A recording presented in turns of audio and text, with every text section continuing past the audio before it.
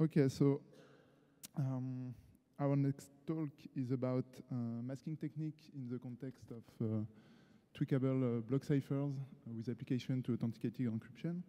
So this is a joint work by Robert Granger, Philip Jovanovic, exactly. Bart Manning, and Samuel Neves, and Philip will be giving the talk. Exactly. So thanks for the introduction, and hello everyone. So let me start with some terminology. So we all know what a block cipher is. It takes a message and a secret key as input, and then applies some nonlinear operations on it, and you get a ciphertext as an output.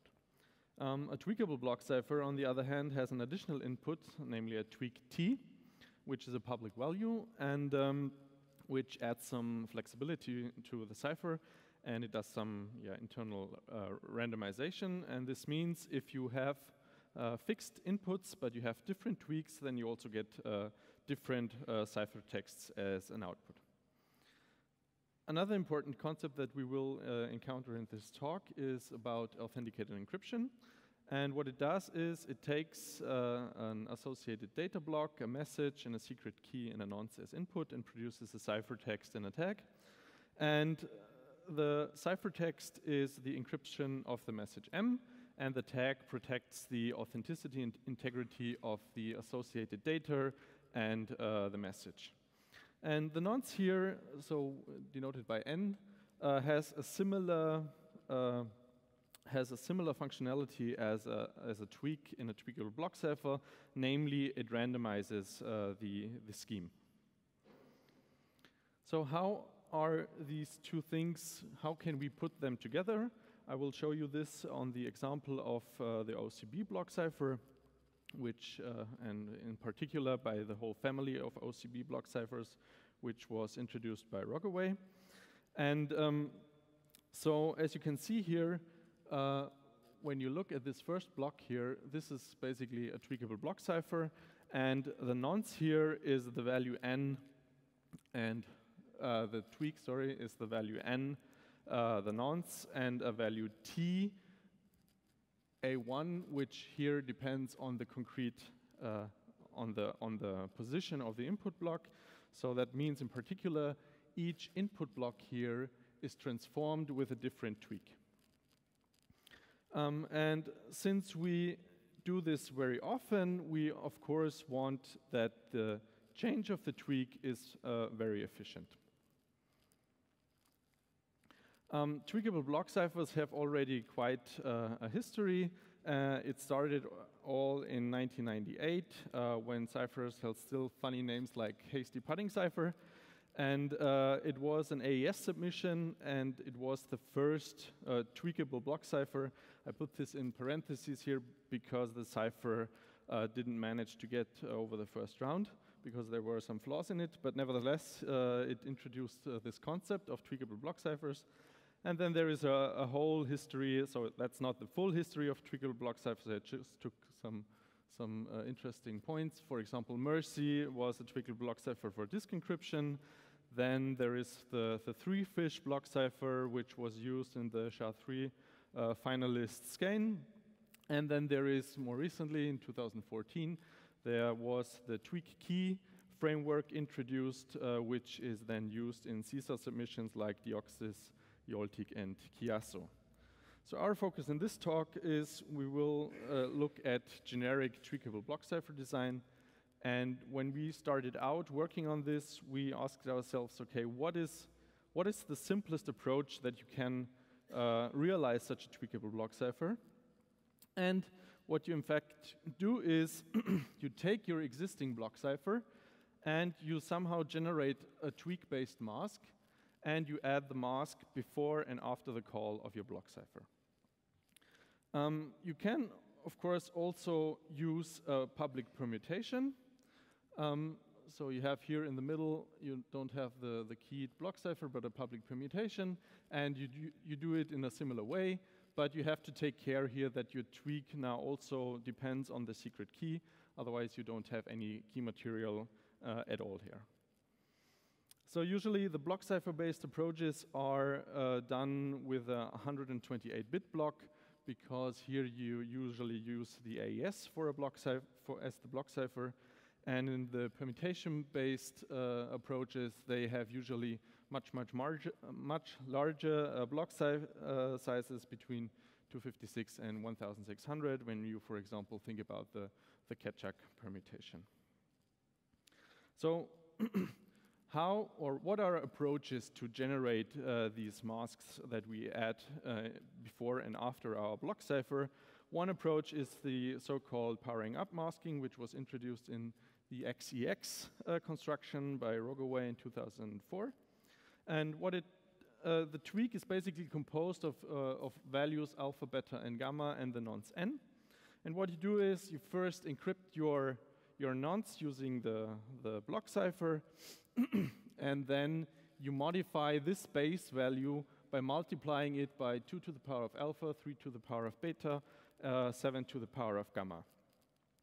And this way you can, by changing the values alpha, beta, and gamma, you can generate new masks. This was very popular and was used in the OCB2 variant of the OCB Blockcipher family, and also in various CSER candidates. And later on, in 2014, there was the Tweakable Even-Mansur construction introduced, which goes in a similar way, but is now permutation-based. And instead of having here the Blockcipher, you do this construction, you concatenate the key with the nonce and XOR it with the key and concatenate it with the nonce, and you apply the permutation on it. And this is also used in CSER candidates like MinAlpha and Proest. So let's have a concrete look at how power-up masking is used in OCB2. So when you look here at the first block, then you see how the mask is constructed. Namely, you take this L value, which is your encrypted nonce, and then you multiply it by 2 to the power of 1 times 3 to the power of 2. And when you go to the next block, you just multiply it by 2. And you continue until you processed all of your associated data blocks. And you do over here the same thing, but as you can see here, this 3 to the power of 2 is missing. That's for the domain separation of the different masks, so that you don't have here any mask collisions, and use, for example, a mask twice to mask different blocks. So when you're done with encryption, you go back and you compute here the checksum of the message blocks, and have again a unique mask, 2 to the power of m times 3 times L, that you use for this mask of the message blocks. And when you look at this, the masking update can in fact be done very efficiently. Namely, it's just a shift and an XOR. But what you have to take care about when you implement this is that this XOR is conditional. So this means, because you're computing all of this over over Galois fields, you also have to once in a while do a reduction with respect to a polynomial, and this might introduce, when you don't take care about it, or if you're not very careful, then you might introduce some timing leaks in your Blockcipher construction. And also on certain platforms, this might, for example, on smaller platforms, this might get quite expensive to implement. Then there is another approach, which is word-based power-up masking, which was introduced by Chakraborty and Sarkar in 2006. Here again, the tweak is a tuple I and the nonce n. And what you do here is you construct a tower of fields where this set value is not now a value over f2, but in fact a value from f to the power of f2 to the power of w. So this is a little bit more software friendly, since you're doing now a word-based approach instead of a bitwise approach, but still it has similar drawbacks as the regular power-up approach with respect to this timing leaks. A last approach is gray code masking, where, as the name says, you use a gray code to construct this masking, and it is used in variants OCB 1 and 3. And again, here, for updating the mask, what you basically only have to do is you need a single XOR, provided that you did some pre-computations before. If you are not doing this, then you need up to log2i field doublings to update this mask. And again, this might introduce timing leaks when you are not careful about how you implement this. However, as Rogaway and Krovitz showed in 2011, this is more efficient than the powering up approach, and that's also why it's used in the latest variant of OCB. So our contributions are now a new tweakable Blockcipher constructions that we call the masked even Mansur construction, which uses an improved masking approach. And the nice thing about this is that an implementer, he does not need to know anything about finite field arithmetic whatsoever. It is much more efficient than the previous approaches, and by default, it's also constant time. So when you implement just the basic versions, it's by default constant time. And what's quite nice about this is that I talked about the domain separation before, and to do this in our setting here, you need some discrete logarithm computations over big finite fields. And also some applications to, I promised you some applications to authenticated encryption, and I will show you two schemes. One is a nonce-respecting authenticated encryption schemes, which runs in 0.55 cycles per byte, and one misuse-resistant variant, which runs in 1.06 cycles per byte. So how does this construction concretely look like? Our tweak is again composed of 4 values, alpha, beta, gamma, and the nonce. And what we do is we use our permutation here to get a base value by concatenating the nonce n with the key and applying the permutation on it. And afterwards, we have some LFSRs here, phi 0, phi 1, and phi 2. And they operate on this base value, and by this we can generate new masks. And this combines basically the advantages of this powering up masking that I showed you before and word-based LFSRs. And as I said, it's very simple because what you do is you evaluate your permutation once, and then you only do LFSR-based updates of your mask, and you don't need any Galois field arithmetic whatsoever. It's also very efficient, as I will show you later on, and as I said, it's also constant time.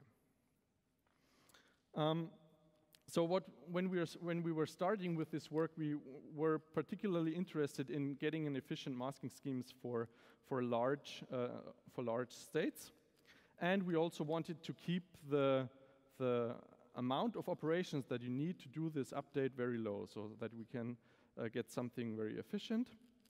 And here I took some LFSRs that we found with our approach. And for example, so what does this table mean? We operate on a state size of b bits, which is separated in n words of w bits. And for example, here when you look at the first row here, this is a 128-bit state, and it is separated in 16 words, where each has 1 byte. So this is very suitable, for example, for masking AES-based Blockciphers.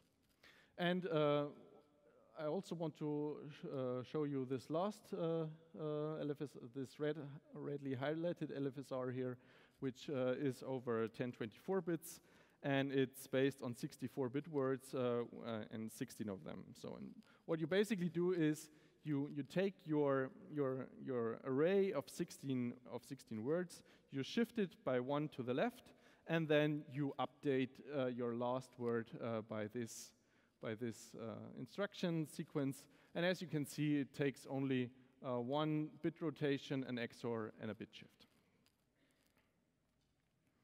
And as you might imagine, since ARX primitives, so efficient versions of ARX primitives are usually implemented in a word-sliced way, this is very suitable for applying them to ARX primitives. And I will also show you in a moment why this is the case. So one thing that you have to think about, however, is, okay, how do we get this domain separation when I'm applying different LFSRs on a base value? How do I ensure that the different values do not collide? And intuitively, when you have two different values, alpha, beta, and alpha prime, beta prime, gamma prime, then you want to make sure that the evaluation of the LFSRs on your base state is on both sides different. So the challenge here is how to set the proper domain for this alpha, beta, and gamma, and that's where the discrete logarithms basically come into play. So let's have a look here what has been done and what we did. In 2004, Rogoway showed for 64 up to 128 bits how to do this masking. Then some ciphers used results between 256 and 512 implicitly, such as PRIST. And what we did here is we solved this whole range here to be able to do this domain separation for the masking schemes. And of course, this is not the end. This 1024, this recent breakthroughs in discrete logarithm computations over finite fields can be, of course, done over much higher values, so it's also no problem to do 2 to the power of 11, 2 to the power of 12, and 2 to the power of 13. But for cipher design, it was not that relevant, or at least for our case here, it was not that relevant. But you can still, you could still do it. So to give you an intuition, for example, for the 1024 case, what you do is, so if you remember the TLS talk from today in the morning, that you have a huge amount of pre-computation that you have to do. And in our case here, this took about 33 hours or something, if I remember correctly, to do this pre-computation. And then to compute concrete discrete logarithms, you needed, I think the overall time was around 50 hours on a very normal desktop machine. So some implementation results of our masking scheme here. This table shows the cycles per mask update. So, and when you, for example, take the Haswell architecture, the power up masking takes 10 cycles per update for a 1024-bit state. Gray code masking takes 3.6 cycles per update, and our approach takes roughly 2.7. So, but you have to take this with a grain of salt, because when you plug then in the masking into a concrete construction, then of course these performance numbers are somewhat hidden by the Blockcipher or by the permutation, because it's usually much more costly to evaluate that in comparison to the masking. So to the applications to authenticated encryption, the first one is the offset public permutation mode, which is has security against nonce-respecting adversaries. And what it does is here you have an authentication part which processes the associated data and the checksum of the message. And as you can see here, for example, this first block applies phi to the power of 0, phi to the power of 0 to this base mask L. And then you update your base value with the LFSRs and continue. And then to do the domain separation here, as you can see, you just do a different LFSR operation, phi1 squared, where this phi1 is basically phi XORed with the ID. And you also have for the encryption part here, you have also something similar. Okay, then MRO is the misuse-resistant variant, which has here the authentication part, and it also has a very similar approach to do this domain separation. And then you compute the authentication tag and use that as a seed to seed your CTR mode for encryption. And to give you some more details about the implementation, what we did is here we went with the 1024-bit state and the LFSR that I showed you before. And for the permutation, we used the one from Blake 2B with 4 or 6 rounds. And what you end up with is for the nonce respecting cipher, you, for example, when you go to a Haswell, it runs in 0.55 cycles per byte. Or when you go a little bit higher in the round numbers, then you end up with 0.75. And what's also nice here is, in comparison to the AES-based variants, it has also very good performance numbers on ARM architectures. A similar picture is here for the misuse-resistant variant, where you basically, on Haswell, you get values around 1 cycle per byte or 1.4 for the 6-round variant. So when you translate this to throughput, then we end up basically with OPP with around 6.36 gigabytes per second on the Haswell architecture, and for MRO with roughly 3.3 gigabytes per second. So my second last slide here is I want to show you why this is very, very nice from an implementation point of view. So when you start your LFSR here with the 16 words, what you do is, for the first update, you take x0 and x5 and compute this x16 word through the update of your LFSR. Then for the next step, you use x1 and x6. For the next step, you use x2 and x7. And for the last step, you use x3 and x8. And as you can see, since they depend on different words, you can parallelize this very, very well. And in addition, what's very nice is with 4 additional words of storage, you can keep 4 complete masks in your memory. So, and as I said, since ARX primitives are usually, to get them with good performance, you usually do word slicing, and this is, of course, very nice to go together with these primitives. So, as a conclusion, what I showed you is the mask-even Mansour construction, which is very simple, efficient, and constant time. The domain separation was justified by these breakthroughs in discrete logarithm computation, and I also showed you 2 schemes for authenticated encryption, which has very, very nice performance numbers. For more information, you can go to the ePrint archive, which has the full version with all the security proofs. And you find on GitHub all the implementation with C reference code and also the optimized versions for AVIX, AVIX2, and Neon instructions. Okay, that's it from my side. Thanks for your attention. Thank you, Philip.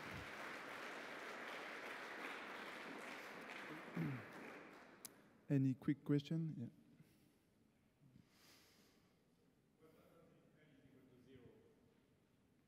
What? What happens if L is equal to 0? So the question is, what's happened if n is equal to 0, right? When what is n? L. L. Yeah. So if you feed your LFSR with zeros, yeah. Then so you all have the tweaks are recalled. Of course, when you really want to instantiate this, then you have to make sure that your state in the beginning is not completely 0. So you have to put in some constant values in the beginning. That's what I left out here. Because otherwise, you would just, with your LFSRs, you would just update all the time the value 0, and then you always have the constant 0 masking, so you want to prevent that somehow. Any other question? No, so it's time for our coffee break, so let's thank Philip again. Thanks.